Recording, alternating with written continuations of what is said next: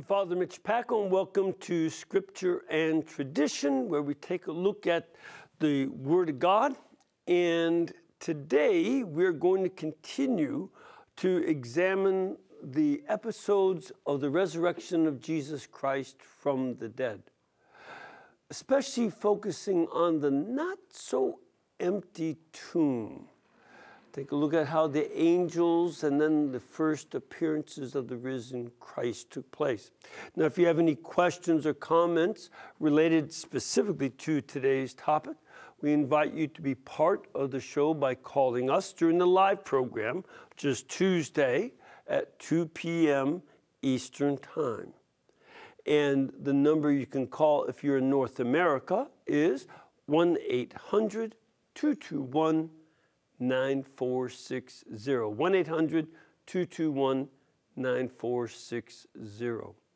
If you are outside North America, you can still call, but the number is country code 1, area code 205-271-2980. 205-271-2980. Or you can contact us by email, writing to scriptureandtradition@ewtn.com, or follow us and participate with the show on YouTube. All right. So we are dealing with chapter 7 of my book. And we are, which is Wheat and Tares, by the way, Restoring the Moral Vision of a Scandalized Church. You can get that book at EWTN's Religious Catalog. You just go to EWTNRC.com, where it is item number 81098. If you already have the book and you're following along, you can, we'll be starting today's discussion at page 170. Okay? So, if you recall, I mentioned last week that we'll be going through the different parts of that first Easter Sunday, the first day of the resurrection. And right now we're dealing with the early morning on the first day of the week, which for Jewish people was Sunday. And we'll take a look at the tomb and the angels and the first time Jesus appears. So, remember that it is in the early morning that we see the scene open up in the Gospels, Matthew 28, Mark 16, Luke 24, and John 20. Those are the places where we see the description of what happened to our Lord. And we see in Matthew 28, verse 1, now after the Sabbath, toward the dawn of the first day of the week, Mary Magdalene and the other Mary went to see the sepulchre. Sepulchre just means tomb. It's a good Latin word. Sepulchra is the Latin word for it. And so we see Mary Magdalene is there as she had been at the cross. If you recall that these people were mentioned in Matthew 27, verses 55 to 56.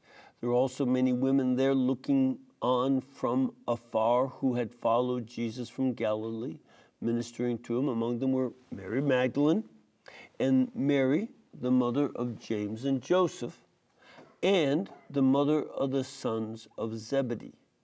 So those are three of the women who are mentioned there. And these are, and this translation said Joseph, but it would be Joses. And you may remember them. James and Joses were mentioned earlier in the gospel as the brothers of Jesus.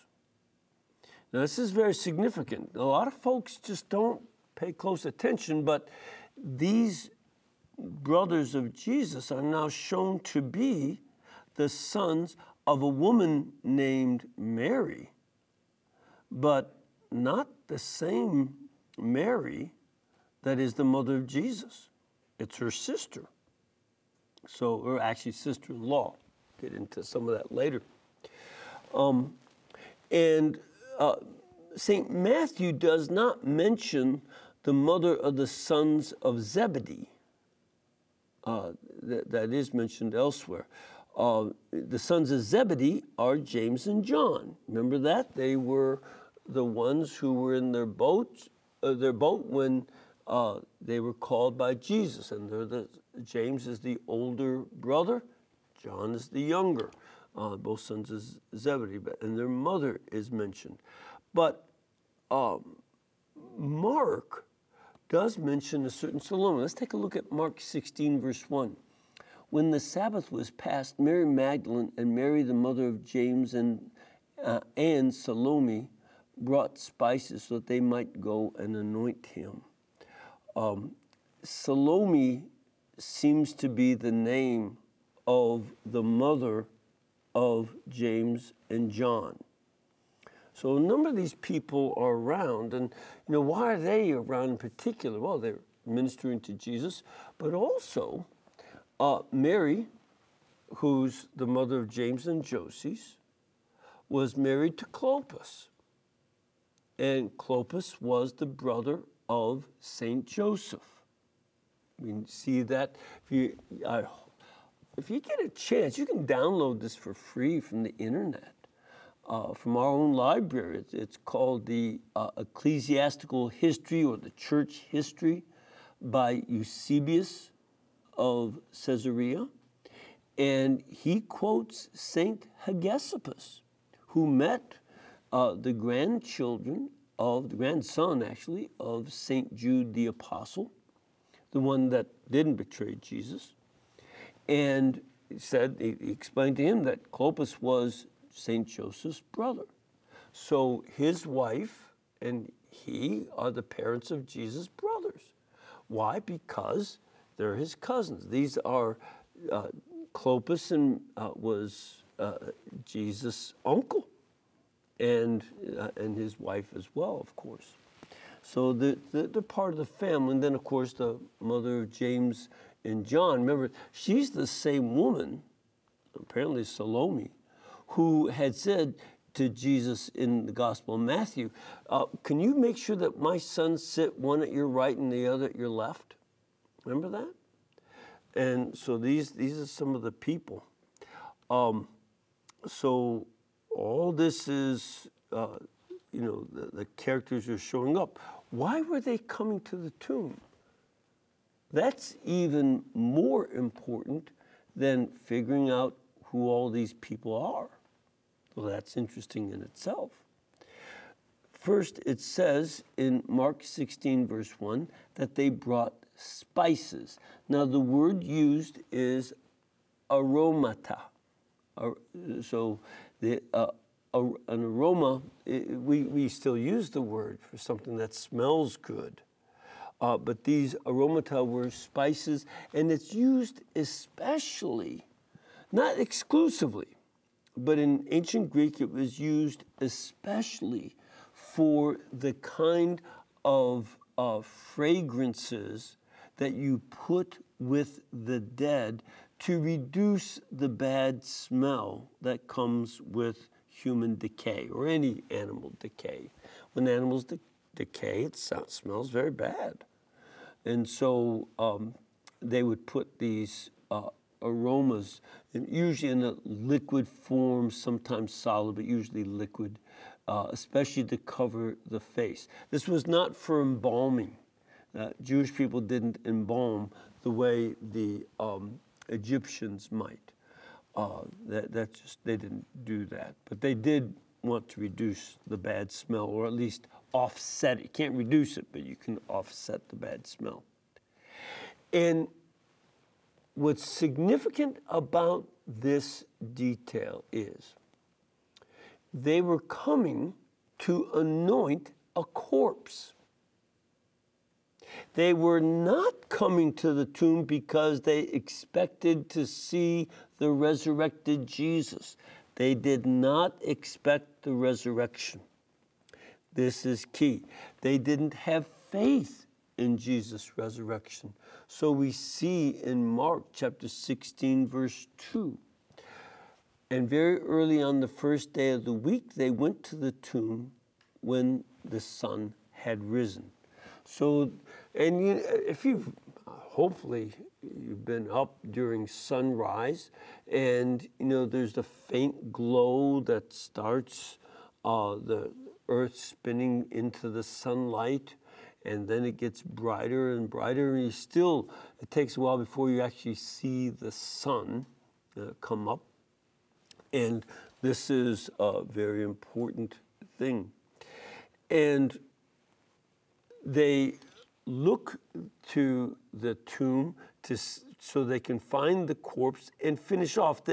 When they buried Jesus, it was something done very hastily because that had finished before the Sabbath started. And Sabbath started at sundown. So they had to hurry. But then we see similar responses. Remember I talked last time about the responses that came to Jesus' death. Now we see something else. There was first a great earthquake. And that calls to mind the earthquake that happened when Jesus died in Matthew 27, verse 51. It said, behold, the curtain of the temple was torn in two from top to bottom. The earth shook and rocks were split. Now we see that there is an earthquake as they show up. In Matthew 28, verse 2, behold, there was a great earthquake, for an angel of the Lord descended from heaven and came and rolled back the stone and sat upon it. And it says that the angel, his appearance was like lightning, and his raiment white as snow. And for fear of him, the guards trembled and became like dead men. And this is in Matthew 28, verses 3 to 4. And so that's something that even the guards witness, that they see all of this happening.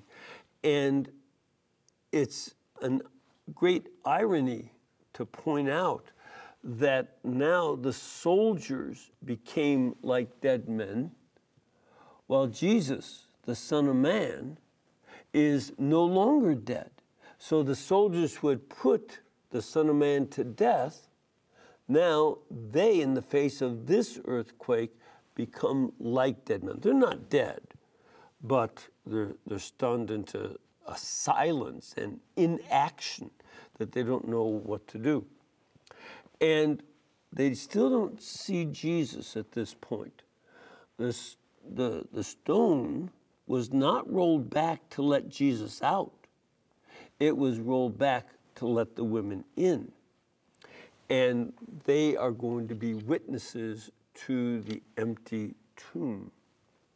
And when we see in Mark 16, verse 5, on entering the tomb, they saw a young man sitting on the right side, dressed in a white robe, and they were amazed. But then Luke also adds, but when they went in, they did not find the body. They were looking for the body. They expected to see the body. They didn't have an expectation of the resurrection. All this is very important.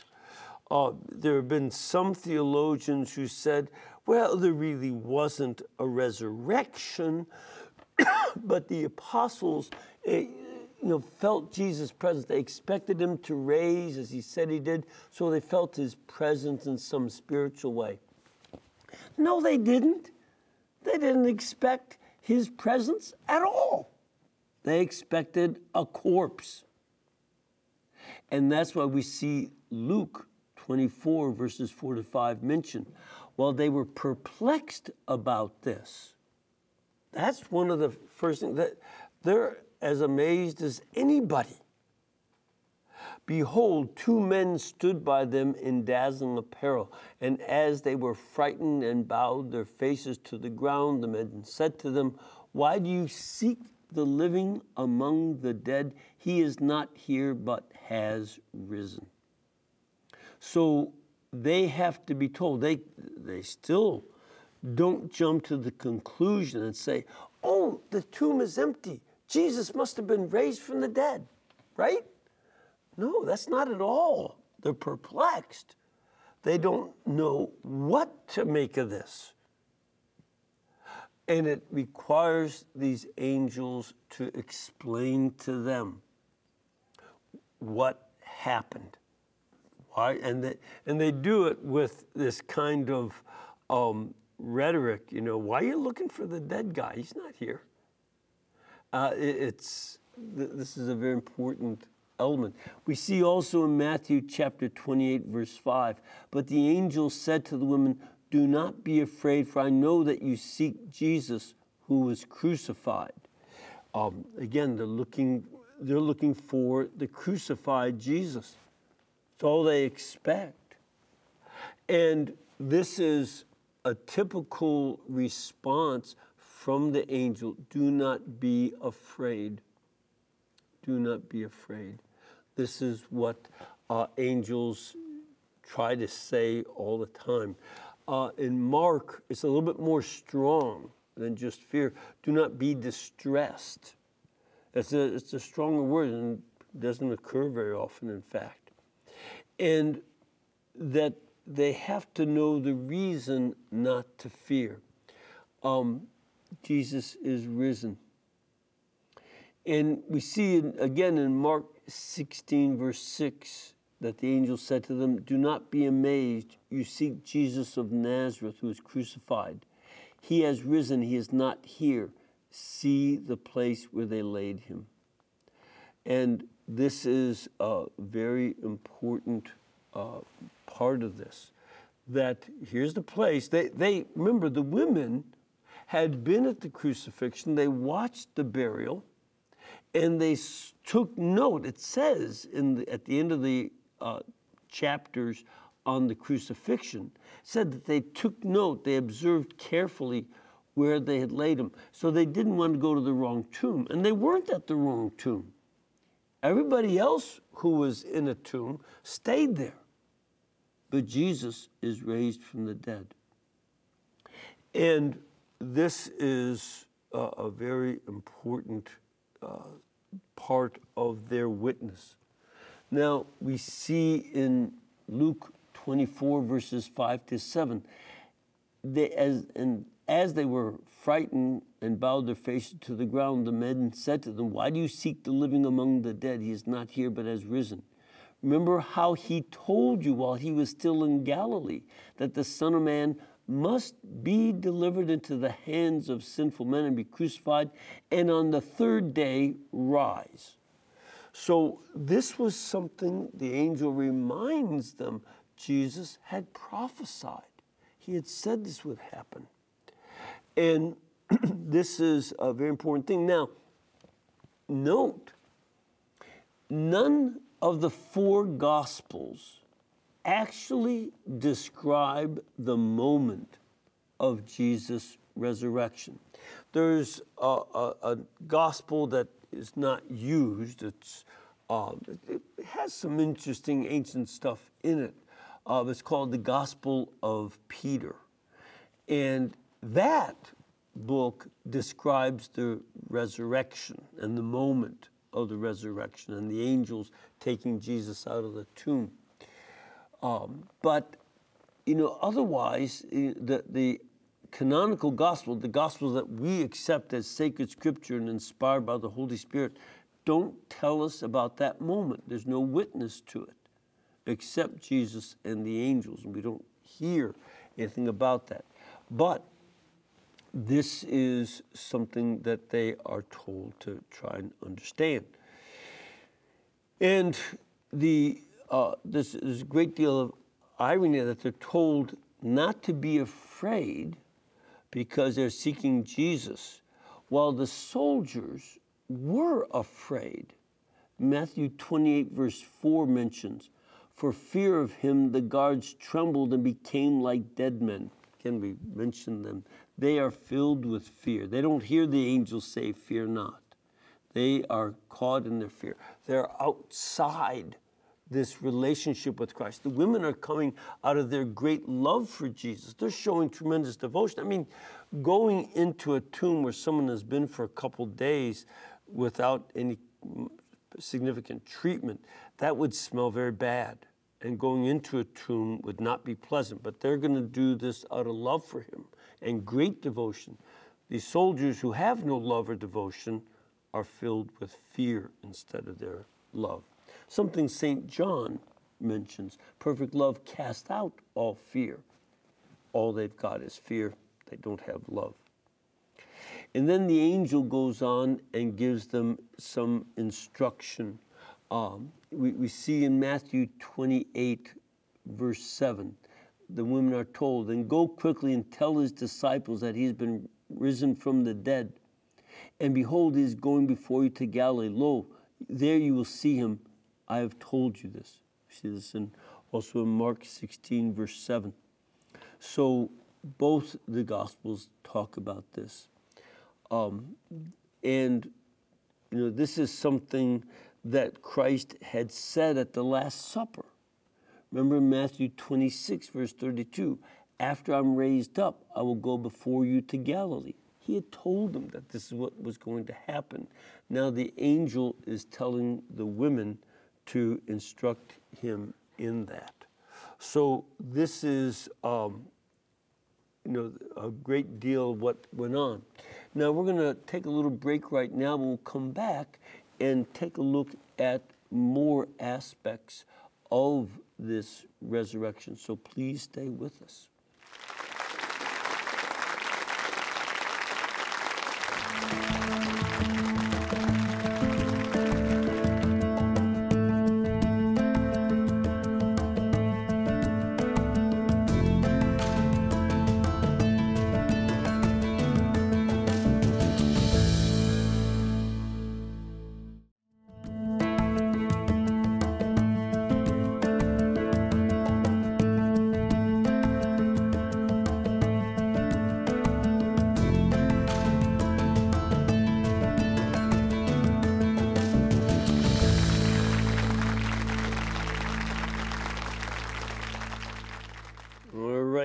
So we're continuing on with these first early morning appearances.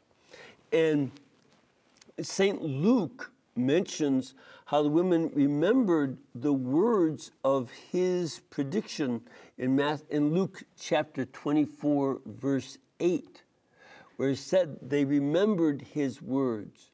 And returning from the tomb, they told all this to the 11 and to the rest. Now it was Mary Magdalene and Joanna and Mary, the mother of James, and the other women with them who told this to the apostles. But these words seemed to them an idle tale, and they did not believe them. So this, was something that the apostles themselves didn't believe. They still expected Jesus to be dead. They don't expect, the women start putting this together because they were around. Jesus had said to the crowds as well as to the apostles that I'm going to Jerusalem to be handed over to the Gentiles and crucified, buried, and then on the third day I'll rise again. Notice, by the way, a lot of people get this confused too. He doesn't say after 3 days I will rise again from the dead. He says on the third day. So some people say, well, it had to be 3 full days. He wasn't No, it says on the third day. So Friday he died, Saturday he remains in the tomb, Sunday's the third day on which he rises. And the Gospels all mention that it was on the first day of the week, which is, again, Sunday. In our language, not there. In Hebrew and Arabic, you just call it the first day of the week. That's their term for it.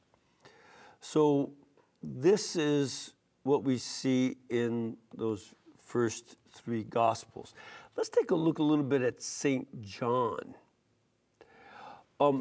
St. John especially focuses on Mary Magdalene. And, it's very important to take a look at that. We should think about the Song of Songs and the great love. Again, I've emphasized how much devotion and love these holy women are showing. And a good deal of what we see going on in St. John is meant to remind us of the Song of Songs, chapter 3, verses 1 through 4, where the woman says, "Upon my bed by night I sought him whom my soul loves. I sought him, but found him not. I called him, but he gave no answer." And then she says, "I will arise now and go about the city, in the streets and in the squares. I will seek him whom my soul loves. I sought him, but found him not. The watchmen found me, and as they went about in the city, 'Have you seen him whom my soul loves?' Scarcely had I passed them when I found him whom my soul loves. I held him and would not let him go until I had brought him into my mother's house and into the chamber of her that conceived me." So think about that passage and apply it to Mary Magdalene as she seeks Jesus out of a great love that she had for him. In contrast to the apostles who remain hiding in the upper room. So that's going to be a difference. Again, it's the difference between love and fear. And that is a key point in the way they behave. And then we see when she gets to the tomb, Mary saw that the stone rolled away. So let's take a look at John 20, verses 1 to 2. "And on the first day of the week, Mary Magdalene came to the tomb while still dark and saw that the stone had been taken away from the tomb. So she ran and went to Simon Peter and the other disciple, the one whom Jesus loved, and said to them, 'They have taken the Lord out of the tomb, and we do not know where they have laid him.'" Now, on one hand, she seems to be by herself. John just focuses on her, but she mentions, "We don't know where they have laid him." And she has this assumption that Jesus is still dead. She does not come to the conclusion that Jesus has risen from the dead. No conclusion that he is resurrected. And she assumes that someone has stolen the body. You see that a few verses down in John 20, verse 13, where they said to her, "Woman, why are you weeping?" She said to them, "Because they have taken away my Lord, and I do not know where they have laid him." I sometimes say that when I go to churches where I can't find where the tabernacle is. Some churches hide the tabernacle. They've taken away my Lord, I know not where they laid him. It's a side point, though. Now, to go back to when she runs to Peter and the apostles, let's take a look at Peter's response, how he and the beloved disciple came out with the other disciple, and they went to the tomb. They both ran, but the other disciple outran Peter, probably because he's younger, and reached the tomb first, and stooping to look in, he saw the linen cloths lying there, but he did not go in. Then Simon Peter came following him and went into the tomb. He saw the linen cloths lying, and the napkin which had been on his head, not lying with the linen cloths, but rolled up in a place by itself. Then the other disciple who reached the tomb first also went in, and he saw and believed, for as yet they did not know the scripture that he must rise from the dead. Then the disciples went back to their homes. So this is their first response. And it's interesting how, again, we see this ongoing theme. The beloved disciple believed. He wasn't as filled with fear. He had more love. So he came to faith. And this goes together. That's why faith, hope, and love constantly have to go together. And while they returned, Mary Magdalene stayed at the tomb weeping. And we see in the next verses, by the way, there is a reference to Peter coming to the tomb in Luke 24, verse 12. Almost forgot that. In Luke 24:12, it says, "But Peter rose and ran to the tomb, stooping and looking in. He saw the linen cloths by themselves.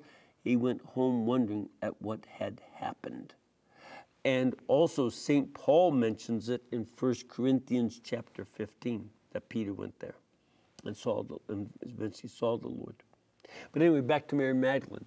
In John 20, verse 11 through 17, we see how Mary Magdalene stood weeping outside the tomb. And as she wept, she stooped to look into the tomb, and she saw two angels in white, sitting where the body of Jesus had lain, one at the head and one at the feet. They said to her, "Woman, why are you weeping?"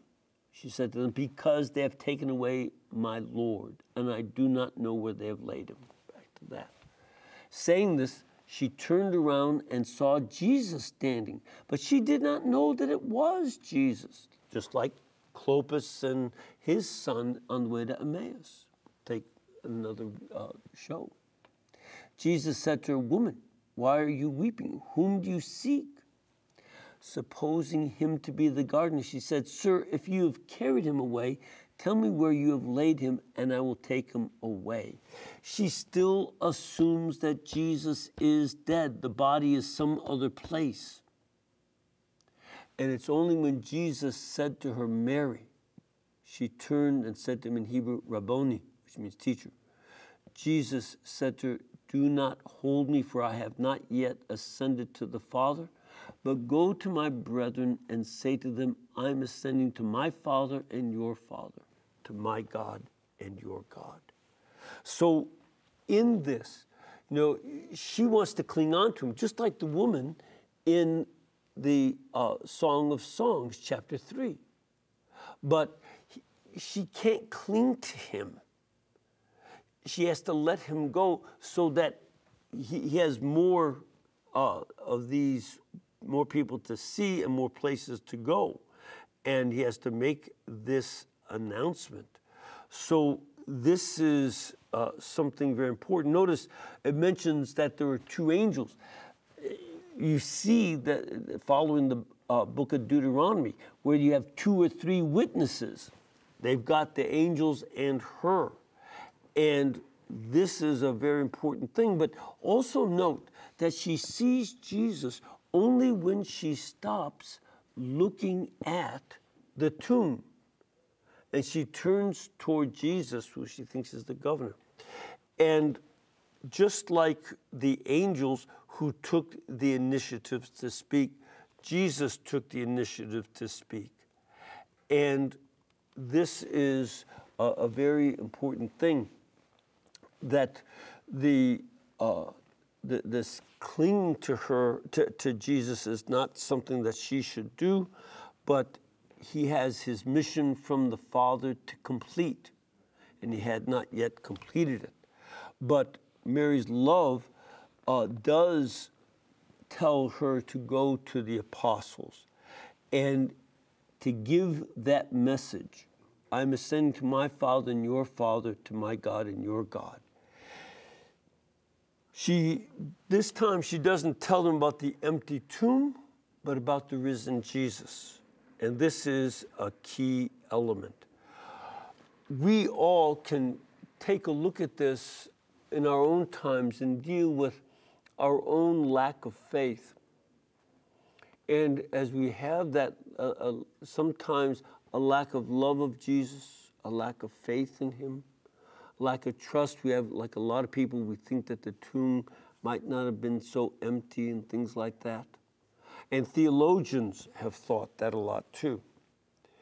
But this is a call for us to look again at these passages and allow the Lord to stir up deeper faith within us in Him and in His glorious resurrection. And to see how, to ask ourselves the question so we can see how this can change our lives. What impact does this resurrection have on us? Just as it had on Mary and the other women and the apostles.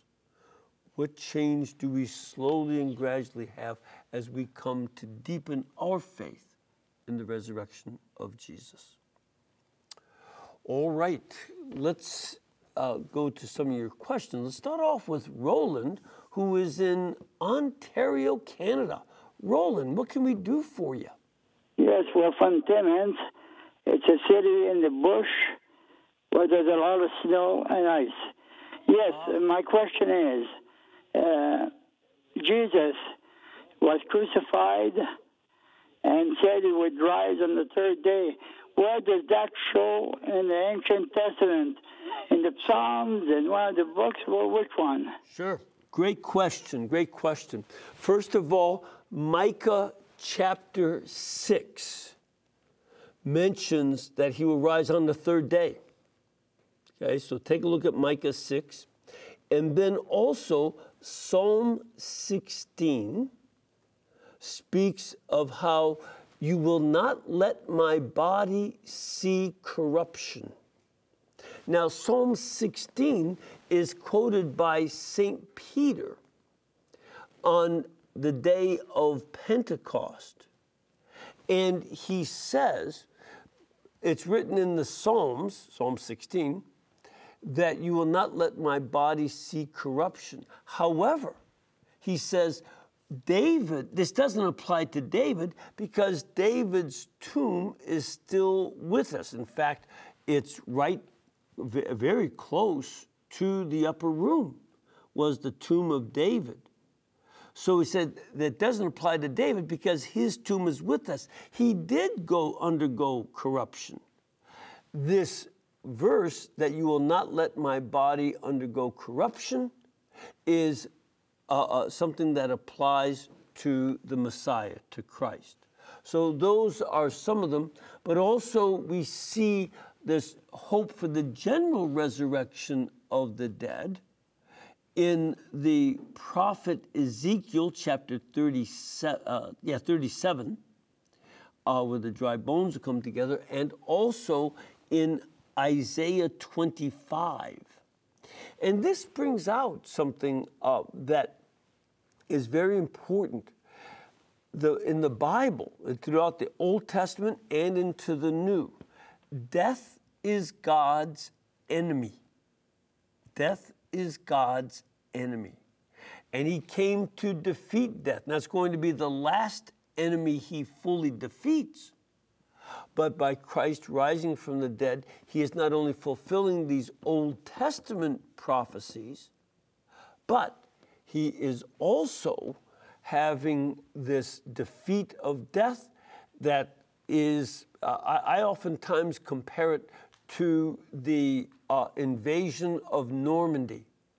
Once the Allies invaded Normandy and had a solid beachhead, they could drive the Nazis out of Europe. Similarly, now that Christ is raised from the dead, he can defeat Satan and defeat death itself. So that's where that comes from. Micah 6, Ezekiel 37, Isaiah 25, and of course, Psalm 16, most especially. Okay? We have a question from our studio audience. Sir. Yes, hi, Father. Where are you from? I'm from Charlotte, North Carolina. Good to have you here. Welcome. And your question? My question, you mentioned how the stone was not rolled away for Jesus, but was rolled away for the women who came. I never heard that before, and I was wondering, does that come from tradition? Is that in Scripture? No, think a little logic. Was Jesus inside the tomb when the women saw the stone moved? So did Jesus come out at that moment? Oh, I didn't realize they had seen this stone. Yeah. Take a look at Matthew 28. And so they go in and the tomb is already empty when the stone moves. So he didn't need it to get out. They needed to have the stone move so they could get in. So did they see the angels moving the stone? They didn't. They don't say that the angels did. They just say that it moved. Okay. Yeah, so Very interesting. take a look again at Matthew 28, verses 1 and 2. Great. Thank you very much. Sure. All right. Now, I have to take a little break. We'll come back in a couple of minutes with your questions and those from our studio audience, so please stay with us.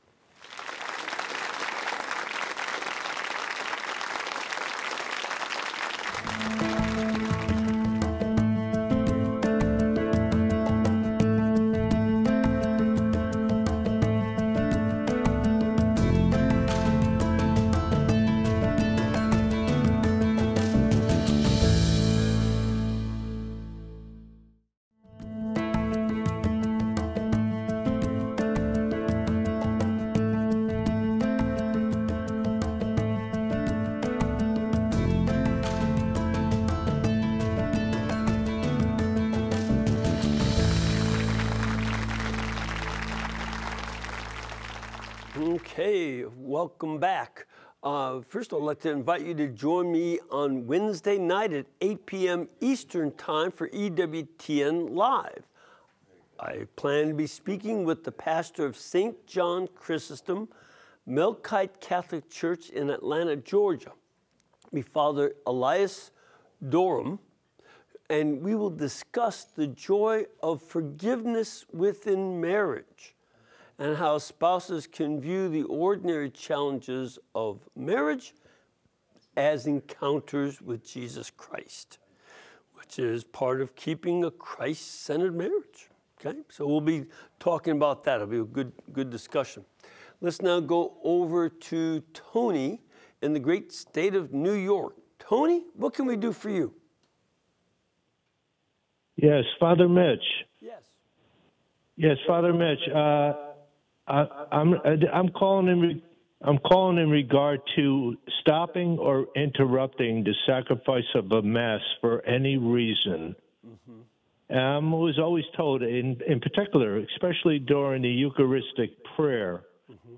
a mass is not to be stopped or interrupted for any reason. Mm-hmm. I attend a mass where there's elderly attending, mm-hmm. and suddenly someone becomes ill, whether it be a heart attack or some other physical episode. Is there what are the rules? I tried to research this myself with the canon rules and laws, and I just don't know. I don't know what the rules are. Yeah, there's generally not a rule. For certain, if the priest has a heart attack, you interrupt the mass, but you don't completely end it. If the priest has a heart attack or something, or like that poor bishop in Australia who was attacked and stabbed multiple times by an assailant, in Australia. I don't know if you saw that in Sydney. It was horrible, horrible. But if that happens and the priest can't go on or dies, then another priest must come, pick up the mass where the other one left off, and bring it to completion. The mass has to be completed. Now, in the case of somebody dying, well, first of all, the modern world is pretty cool. You can call, everybody's got cell phones, and they can call the emergency. Once that happened to me, where I quickly administered the last rites. So I interrupted at the readings, gave the last rites, and then let the doctors and ambulance take care of it. But if you have that kind of emergency, because everybody would be somewhat panicked, you might want to have a pause, but you don't stop the mass completely. Take care of the immediate situation, and then complete the Mass. The Mass needs to be completed. It's the action of Christ, and it needs to be brought to full completion. But you want to make sure that you take care. Now, I have done a liturgy where, someone had a heart attack, and, I didn't even know, so I just kept going. In fact, it was a wedding, and the father of the groom had a heart attack, but I thought he fainted. And I just kept going. And a year later, I saw him for the baptism of his first grandchild. And I told him, "You going to give me any more trouble?" Which he didn't. He was a good sport about it too. But you don't lightly interrupt Mass, but if there's an emergency or if there's a fire, then you have to let everybody out.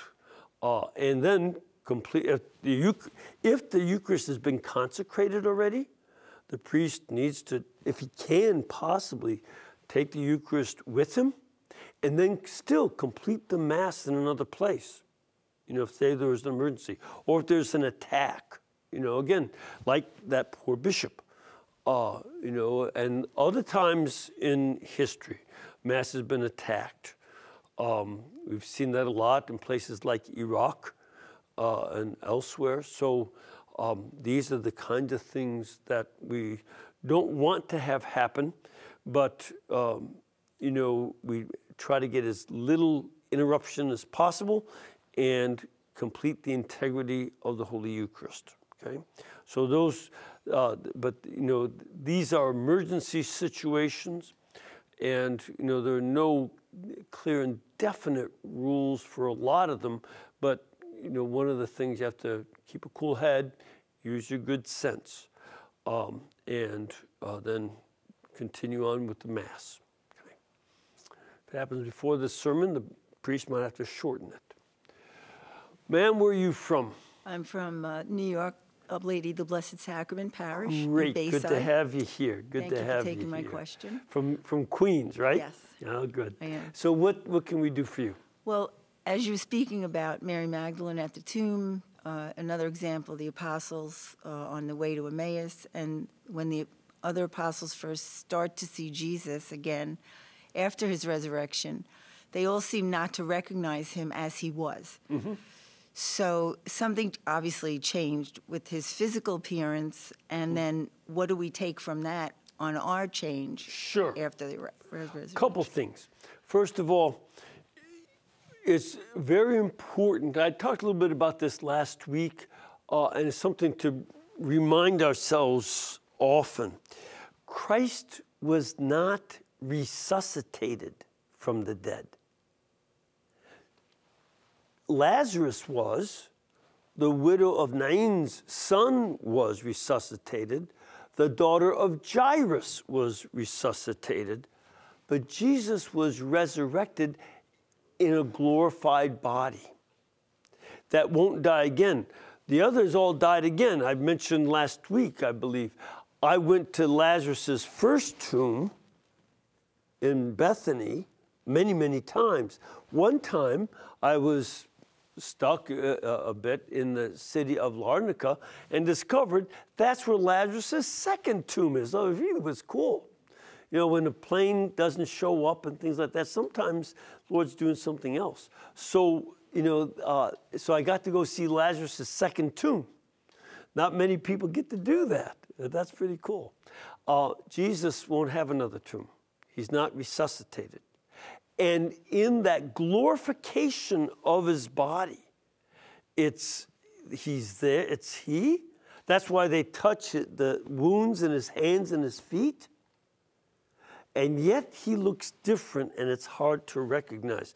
If you've known somebody who was very seriously ill at some point, and they're pale and skinny and all this, and then you see them a few years later and they're in completely wonderful health. It's like, is that you? Ever have that experience? Well, that's a dim reflection of the change in Jesus. So it's not just that he has color in his skin again after being dead, but he is glorious. And that's why it's hard to recognize him.